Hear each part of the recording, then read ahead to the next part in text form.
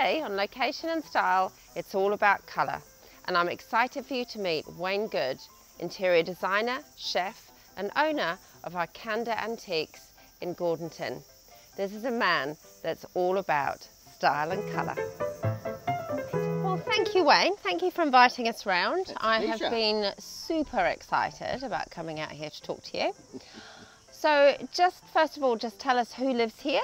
Tell us about yourself, your home, your animals maybe. Yes, certainly. Well, I live here, but I share it with a menagerie of animals, both living inside and outside. So I have 2 dogs, and then I've got a pig called Winston, and I'm about to get Clementine, and then I've got various chickens and ducks and things, and they give me such joy.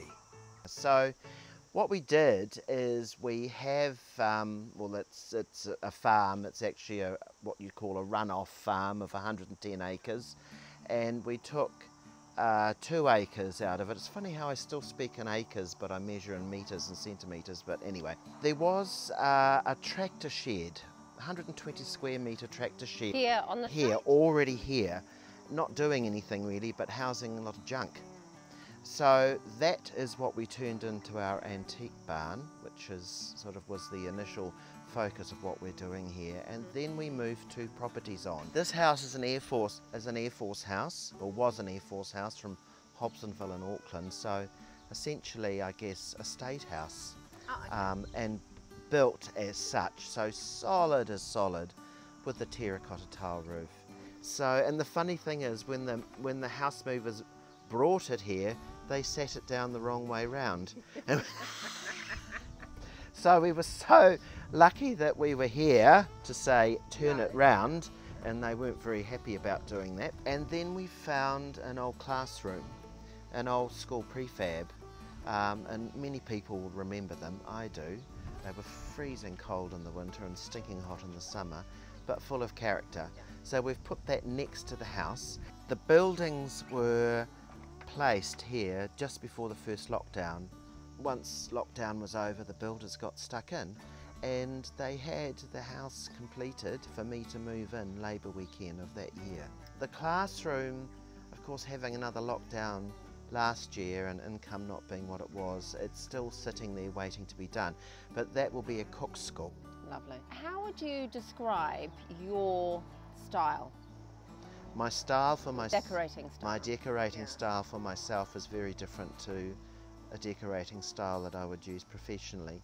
For me, it's eclectic. I love things. I am into clutter, but I define clutter as being the orderly arrangement of objects of interest, not just a whole lot of rubbish all over the place. And I think people get a little bit confused about that. They think clutter and they think mess. But done well, I think clutter, it's interesting. It's very interesting. And everything in the house really has a story, and if it doesn't have one, I just make it up. So I guess from a professional perspective, it's about finding out who people are and then try and reflect that in their home. Absolutely. But not everyone has the ability to be able to do that. No, they don't. And that's just, some people have an innate sense of style, and they can look at a room and be able to arrange it in a way that it works, that it's beautiful, and it sits in. Other people go and look at it and say, I don't know what to do. I have no idea. And I think to seek professional help to help you achieve that is a really good investment. Very good. Because you're spending a lot of money, one assumes, in putting your house together, and it might only be a couple of hours with somebody. I choose my clients that I'm going to work with who do want to, put it this way, you'll never get white from me. So you're not going to do a black and white interior? Oh my God, no. I'm not going to give people purple walls either. No. I feel, I mean, I look at my house every day, obviously, and but people come in and they go, they come to the door. When they come to the barn, I say, if I like the look of them, I'll say, would you like to come and look at my cottage, as long as the bed's made? Oh, so be warned, anyone, if you come and you're not invited to the house. You haven't made the grade. And I understand it's not for everybody. And occasionally I've brought people in and they've sort of, okay. And I think, oh, well, that was a mistake. And I love it when people are interested, and I'm happy to tell people the history of things that are in the house, because I mean there are some interesting things, and there's some really old. I mean I've got a book in there from the 1600s, and you know my long case clock is about 240 years old, and I don't know the history of those things, but I love thinking, how did that book or how did that clock get here, and what's its story, who did it belong to? And I find that really interesting. Very interesting. What would you say is your favourite part of the house right now? My kitchen. It's my dream kitchen, and it's so, compared to a lot of people's dream kitchen, so humble, but it's what I like. It doesn't conform to your standard Not kitchen? at all. I didn't want that. And you know, I mean, I cook a lot in France and in old cottages, and I guess that's what I was replicating here, and I feel I've achieved it. It was really funny. All I wanted in the kitchen that was going to be built in was a fitted bench sink, you know, a good decent sized sink, and a dishwasher. Of course, you've got to have some sort of modern technology, and a small. People look at my fridge and they say, "Oh my God, that's a small fridge," and I say, "Well, I've got a storeroom with a very big fridge as well." And we had the kitchen unit made, and when I ordered, I said, "I don't want doors," and the builders put it in. I got this phone call from the builders, "Where are the doors?" And I said, "Well, there aren't any," and there was stunned silence on the end of the phone. And I said, "Just trust me, I know what I'm doing." Which is a classic thing in your French country, that French The linen kitchen with curtains. the linen curtains. Absolutely. Absolutely a classic thing. And with the whole, and I've seen them as well with brick. Oh, I'd love that. But also you cook for a crowd. I mean, you have your cooking classes. At the moment I do. Yes. And it works. That space that you've created works. So you don't have to have enormous bench spaces. The bigger the space, the bigger the mess. Yeah. And I guess because I trained as a chef, and you are working in small spaces, in commercial kitchens, and I carry that over into my own home. And so when I cook, I clean as I cook. I can't stand working in a shambles, or I get quite edgy. See, I'm not a gadget person either. I have a beautiful stove. I have a far more beautiful stove than I ever thought I was going to have here. But I don't have a lot of gadgets. I have a food processor, I have a KitchenAid mixer, which is about 30 years old. I don't have a microwave. I don't need a microwave, I don't want a microwave. You know, I have good knives and I have useful tools in my kitchen, but I don't have a lot of gadgets. I don't have an air fryer, and I don't have a this and a that and the other. No air fryers. No, I believe they're good. I don't know. I've never had one. I have no idea.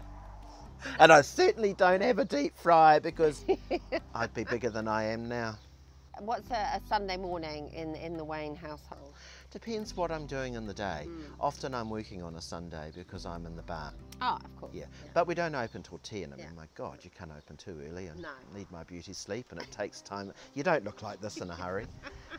Coffee. Coffee. I don't do anything. You don't really talk to me until I have coffee, and I have good coffee. Speaking of not having gadgets, I have a really good coffee machine. And coffee's very important to me. So it's sitting there. I always have the concert program playing, and on a Sunday morning it's lovely. And I read the news. Should I say I skim over the news, because it's so depressing. Who wants to read it in full? Just to see if the world's going to end, or if there's anything I need to know. And then, then I'll just see what my day does. If I'm not working, you'll find me in the garden if it's a nice day.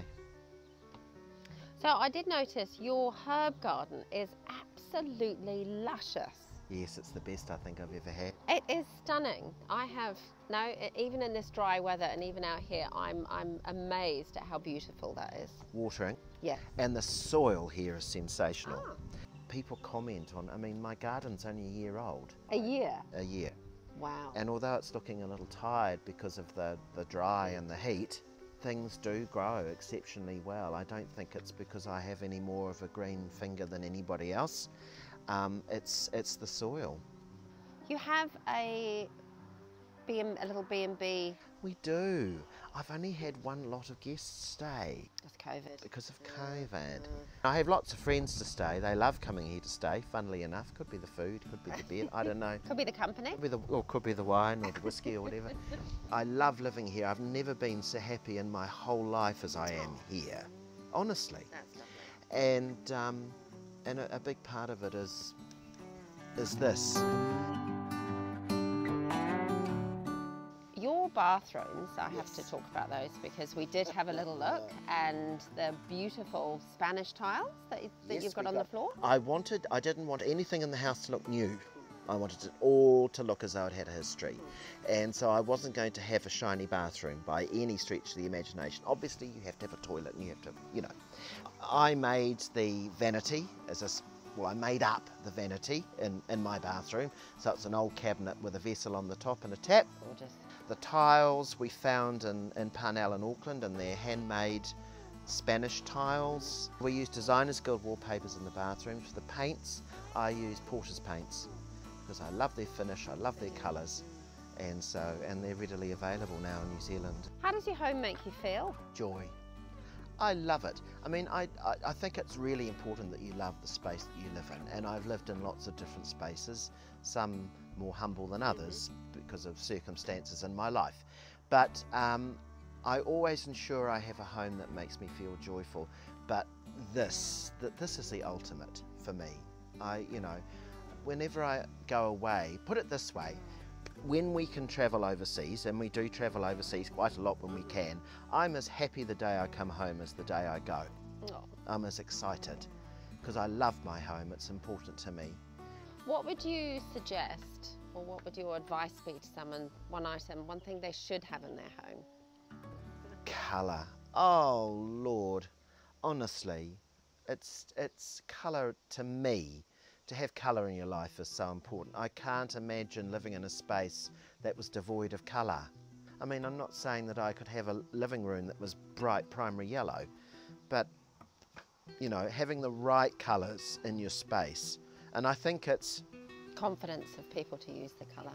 Yeah, and if you're not, get some help, you know, but get some help from the right person that's not just going to... This is what I think depresses me a little bit with I'm probably going to tread on toes, and you might edit this, but building companies, you know, they have people in who are supposed to be colour consultants. Very rarely do I see any colour. It's all the same. It's all the same. Neutrals. So for me, I think colour is really important, and a good bed and a good stove. If you are going to have white walls, and I do get it.